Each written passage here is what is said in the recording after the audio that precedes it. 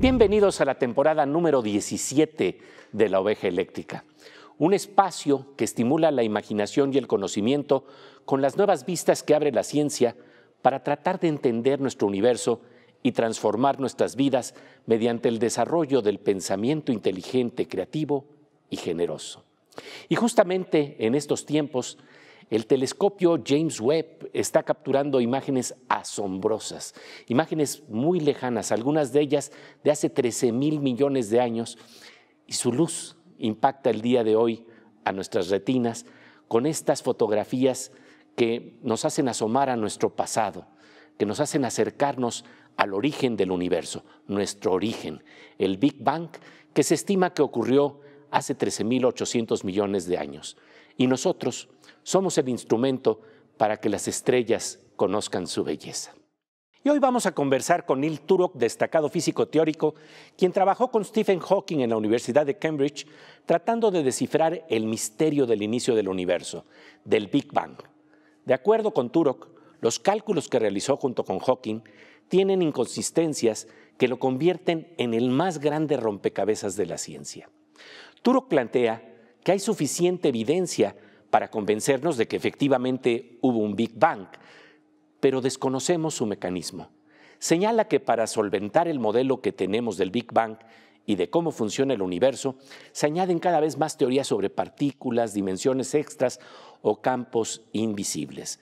Pero a contracorriente del pensamiento predominante en estas áreas de conocimiento, este investigador apunta a una dirección menos complicada.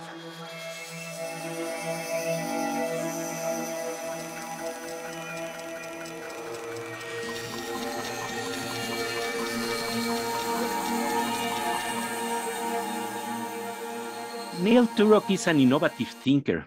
He's a renowned South African physicist. Neil is the director emeritus of the Perimeter Institute for Theoretical Physics, who tries to understand the origin of our universe in simple and challenging ways to the contemporary models and paradigms.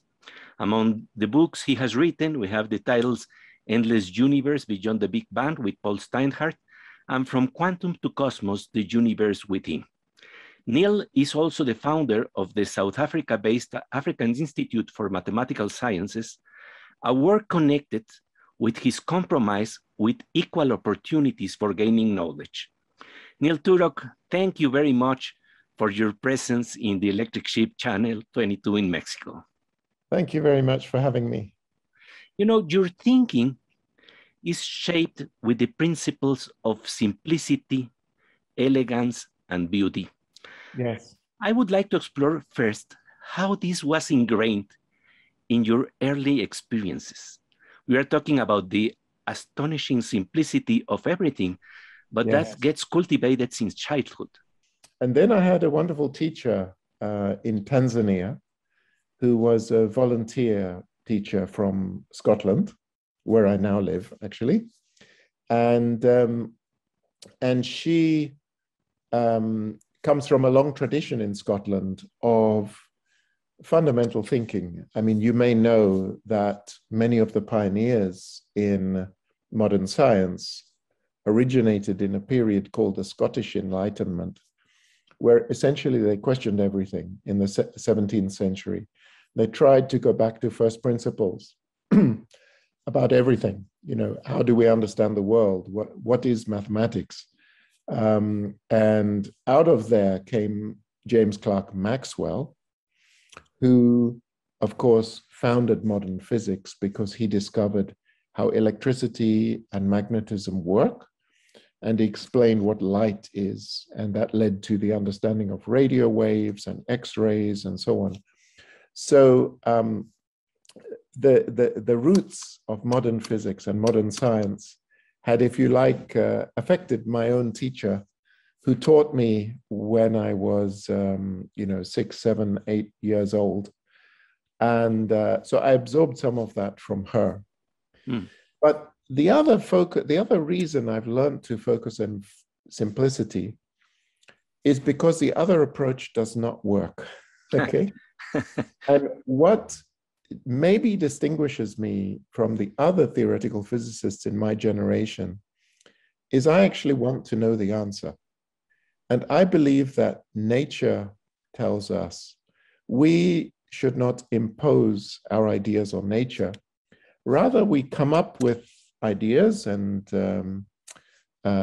conjectures and speculations, especially theorists, but ultimately we have to test those against reality. And the universe tells us whether our ideas are right or wrong. So when I was a young scientist, I preferred to study testable theories. You know, I wanted to study, well, not just testable, but theories which are based on profound principles, elegant principles, mathematics which makes real predictions. And then I wanted to confront them with reality. Around in the 1980s, I pursued an exciting set of ideas about the very early universe connected with grand unified theories. And there were various predictions that were made. And I pursued these more seriously than most of my contemporaries. And I ended up proving these ideas wrong. Okay, so I spent 2 decades proving those ideas wrong. And whereas my contemporaries were moving on to even more complicated ideas, not just grand unified theories, but superstring theory and M theory and extra dimensions, each one of which introduced new ingredients and made it less testable. And so they continued in this vein, and they didn't worry too much about observations, and their ideas were not disproved, and that encouraged them. But the reason they were not disproved is because they were not disprovable. Okay, their theories were too complicated. So in other words, it took me some time to realize that what the universe is telling us is actually something very simple. It's still a puzzle, but the solution of that puzzle will be a profound theoretical idea which explains a lot at once. Like a haiku in a few lines captures the essence of something. Exactly. En el rompecabezas del Big Bang, el físico Neil Turok busca una solución elegante. ¿Cuál fue el detonador de esta búsqueda? De ello hablaremos después del corte. Mientras tanto, pasamos a una sección con nuestra querida compañera Aura López, que nos habla de las investigaciones de vanguardia que se realizan en nuestro país.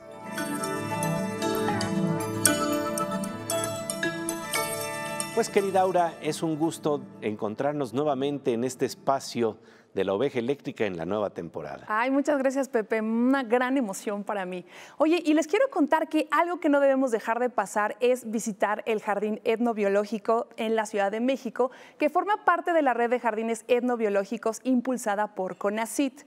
Y es curioso descubrir que ahí hay una colección de plantas medicinales que se citan en documentos antiguos como el Códice de la Cruz Badiano, que es el primer tratado que describió la propiedad curativa de las plantas usadas por los mexicas y que surgió en el año 1552.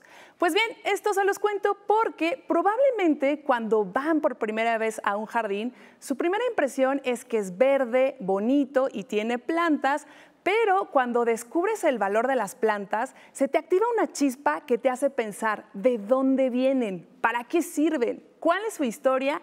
De ahí que la Red de Jardines Etnobiológicos del Conacyt, un proyecto hecho con la colaboración de universidades e instituciones educativas del país, busque impulsar la riqueza biocultural de México y fortalecer e incluir a las comunidades campesinas, ya sean mestizas, indígenas o afromexicanas, que están comprometidas a la protección de la agrobiodiversidad de México, como por ejemplo en la conservación genética del maíz, el frijol y la calabaza, además de fomentar el diálogo circular de saberes en salud, ambiente, botánica, zoología, ecología y organización social, entre otros temas. Son 26 jardines etnobiológicos los que forman parte de la red del Consejo Nacional de Ciencia y Tecnología y que logran el cuidado de la flora y fauna a través de apiarios, herbarios, invernaderos comunitarios, bancos de semillas, colecciones de plantas medicinales, agaves y arbustivas, entre otras.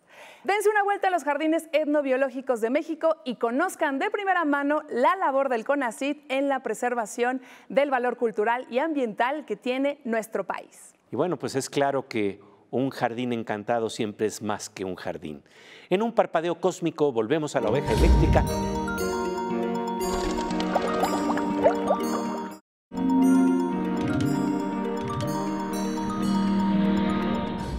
De rayo con tintes verdes y dorados que trata de iluminar los orígenes del universo, estamos de regreso en la oveja eléctrica conversando con el destacado físico teórico Neil Turok para tratar de armar el rompecabezas del origen del cosmos con un modelo del mecanismo del Big Bang y del desarrollo del universo más simple y elegante. El detonador de esta búsqueda fue una de esas preguntas simples que a veces nadie se atreve a formular.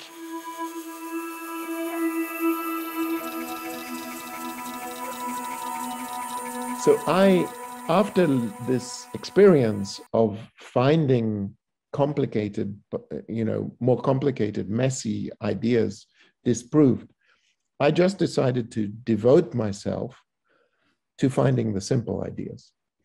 And we have some. We don't know if they're correct yet, but they are testable and they will be tested. And if they are correct, we're really going to make a big advance in our understanding of the universe. And one of these ideas it has to do with the Big Bang as the greatest puzzle in all science. Yes. And that for you was awakened with a very simple and basic question about the Big Bang asked by your mathematics teacher from primary school. Let's talk about it, please. So she is the same person I mentioned before. Yes. Oh. She was from Edinburgh and dedicated her life to teaching. And but I got in touch with her much later when I was a professor in Cambridge. I was working with Stephen Hawking, and he had a TV program where it featured me, and she saw me on the TV show. And she wrote me a letter. She said, "Are you the same person who was in my class in primary school?" And I was really thrilled. One of the happiest days of my life to be reunited with this teacher. And so I came to visit her in Edinburgh.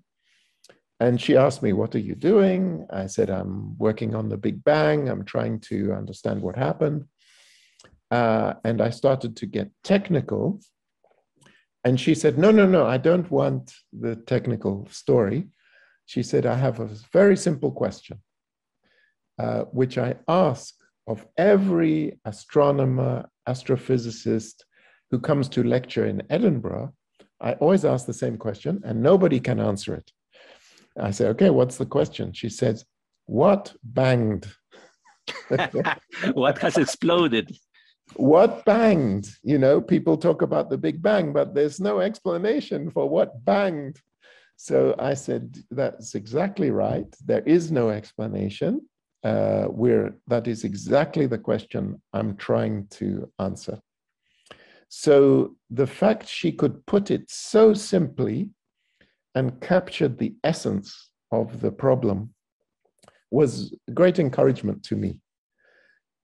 Just to elaborate, it is the most profound paradox in science that everything we see around us, the Earth, the planets, the galaxy, the stars, every single thing, these are described very, very accurately by Einstein's theory of gravity.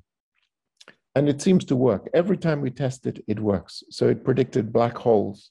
And these were discovered 10 years ago. We started to see black holes. We can literally see them now. We see the gravitational waves they emit when they spiral into each other. So Einstein's theory is one of the most solid parts of science that we have. But according to this theory, the whole universe, if it came from a point, a single point of zero size, and that's the Big Bang. So as we go back in time, the universe gets smaller and smaller and smaller. And 14 billion years ago, the whole universe was one point. And so everything came from a point. Very dense. Extremely dense point where no equations in physics work. Okay, so this is the ultimate crazy paradox, which is indeed what I am trying to explain. And various people have made speculations about what happened at the Big Bang. ¿Qué es lo que pasó en el Big Bang? ¿Qué es lo que impulsó el Big Bang? Como dice la canción del programa de televisión de Big Bang Theory en el que sale Sheldon Cooper, todo nuestro universo estaba en un estado caliente y denso y luego hace casi 14,000 millones de años comenzó la expansión. La Tierra comenzó a enfriarse. Los autótrofos comenzaron a babear. Los neandertales desarrollaron herramientas, construimos murallas, pirámides, desarrollamos matemáticas, ciencia, historia, desentrañamos misterios, pero todo empezó con el Big Bang. Ahora bien, esa gran explosión no fue precisamente una explosión, sino una vasta expansión de material extremadamente condensado. La historia tradicional del Big Bang nos dice que el tiempo y el espacio se formaron cuando tras ese fenómeno el universo se expandió miles de millones de veces su tamaño original. Esto se realizó mediante un proceso conocido como inflación cosmológica. El problema es que Stephen Hawking y Neil Turok se encontraron con ciertas inconsistencias en este modelo. De ello hablaremos después del corte.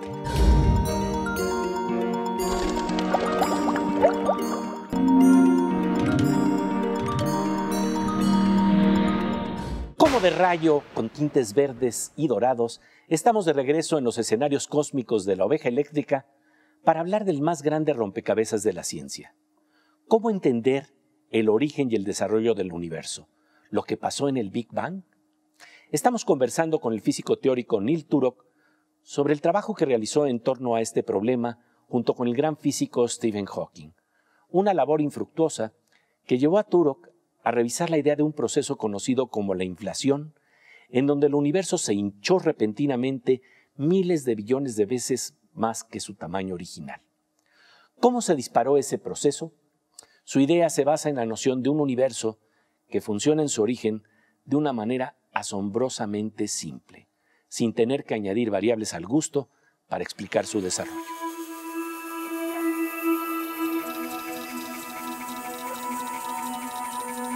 Stephen Hawking had a very beautiful idea, but about 5 years ago, myself and my students, we studied this in more detail.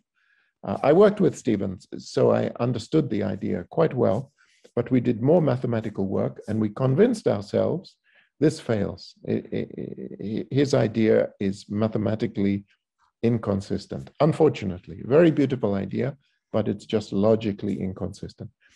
So now we have an alternative proposal, which is very simple mathematically and ultimately will be testable in observations and also just logically to see if it has any inconsistencies. And so that's what I'm excited about now. We have a new approach to the Big Bang. What's wrong from your perspective with our current understanding of the Big Bang? Right. And what is your take? So it's extremely interesting situation because theoretical physics and fundamental physics is a very successful area of science. We, according to this picture, in the early universe, there was a very complicated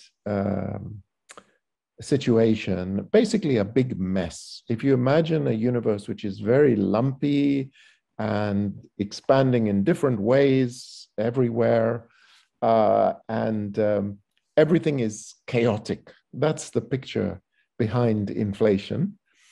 And then you introduce some extra form of energy, which nobody has ever seen, called inflationary energy. And what this does is it blows up the universe. Literally, it's the dynamite to blow it up to explain the Big Bang. And you might say, great, it explains the Big Bang because now we know what exploded. It's inflationary energy. Now, my problem with that always has been that you introduced it by hand. There's no evidence for it. You assumed it. It was not based on any principle. It was just an ingredient you chose to put there to solve a problem. Secondly, you had to assume it was in a particular state in order to solve that problem. So you're making more and more and more assumptions. In fact, the number of assumptions you have to introduce to explain the Big Bang are many more than what we see are necessary to describe the universe today. The universe, when we observe it today, is amazingly simple. To describe, it's just amazing. You map the universe on the largest possible scale, and you find that it's much simpler than, let's say, a bacterium. Take a bacteria, a single bacterium. It's quite a complicated object. It has its DNA and it has all kinds of molecules, and it can be active and swim in water and so on. This one bacterium is much more complicated than the large-scale universe. The large-scale universe we can describe, it obeys the laws of physics beautifully, we can predict what we see. And I had in my own career good fortune to calculate a particular thing you can observe in the large-scale universe. It's called the polarization of the radiation from the Big Bang. And me and my students were the first people ever to calculate this. And we calculated it on the basis of very simple input, calculated it before the observations were made. Then astronomers came and constructed incredible satellites and very sensitive instruments, measured the polarization of the radiation from the Big Bang, and it just agrees perfectly. Okay, no adjustable universes like this. It's crazy. We can really understand what's going on astronomical scales much more easily. We can't predict the weather on the Earth, but we can predict the structure of the universe with amazing precision. So my conclusion from this is that we're very, very fortunate. We live in an incredibly simple universe, which is understandable. We don't know why. We have no idea why. Einstein said it, yes. It's incredible how we can comprehend. We can't comprehend. We are in the middle. Vivimos en un universo increíblemente simple, nos dice el físico Neil Turok, que no necesita invocar multiversos o un mayor número de dimensiones y que podría explicar de una manera sencilla la materia oscura que conforma el 85% del universo. Para Turok, en vez de añadir ingredientes, la clave para entender los misterios del universo está en fijarse en la asombrosa sencillez, belleza, elegancia y economía de la naturaleza. El físico teórico señala que somos el medio que tiene el universo para conocerse a sí mismo, y en ello se juegan fascinantes principios simétricos. En la próxima emisión de La Oveja Eléctrica conversaremos con Neil Turok sobre la posibilidad de que en el espejo del Big Bang encontremos un antiuniverso. No se lo pierdan. Y ahora pasamos al espejo y las simetrías entre arte y ciencia con nuestra querida compañera Miriam Moscona. Me he quedado de piedra al descubrir que una poeta latinoamericana ha dado su nombre a toda una región del cielo. Creo que si ella pudiera saberlo, se iba a ir para atrás. De eso trata nuestra colaboración el día de hoy, Pepe, y de otras cosas. Esta brillante nube cósmica fue esculpida por los vientos estelares y por la radiación de las estrellas jóvenes y calientes del cúmulo abierto llamado NGC 3324. se encuentra a unos 7.500 años luz de distancia hacia la rica nebulosa de la constelación del sur de Carina. Se trata de un paisaje celeste de brillantes crestas de emisión, bordeadas por el frío y oscuro polvo que se extiende a lo largo de la nube cósmica. El nombre popular de la región que forma estrellas es Gabriela Mistral Nebula, en honor a la gran poeta chilena Gabriela Mistral. Si supiera que su nombre está en el espacio sideral, se quedaría muda. Eta Carinae es una estrella binaria luminosa azul hipermasiva situada en la constelación de la Quilla. Su masa oscila entre 100 y 150 veces la masa solar. Eso la convierte en una de las estrellas más grandes conocidas en nuestra galaxia. Tiene una altísima luminosidad de alrededor de 4 millones de veces la del Sol, debido a la gran cantidad de polvo que la rodea.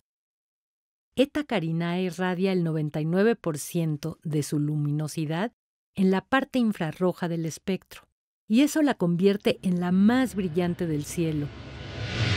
La belleza de imágenes que nos trae nuestra querida compañera Miriam Moscona.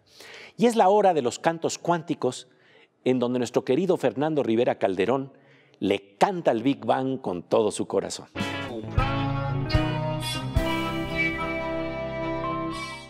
Mi querido Fernando Rivera Calderón, es un gusto encontrarnos en la nueva temporada de la Oveja Eléctrica.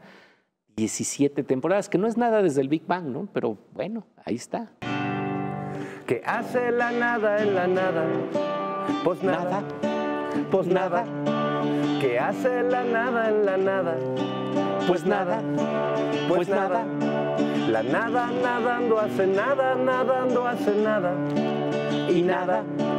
La nada nadando hace nada, nadando hace nada. Y nada. De tanto nadar, la nada se deprimió, yo nada valgo. De tanto nadar, la nada ya comenzó a volverse algo, algo.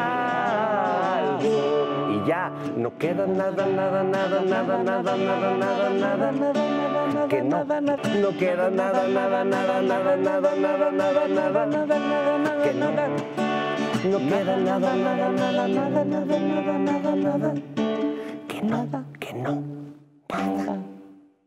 Y ya, nada, todo va hacia la nada, Pepe, hasta esta canción. Y de ahí salimos. Un gusto, Pepe, nos vemos en tu planeta. Adiós, adiós, terrícolas.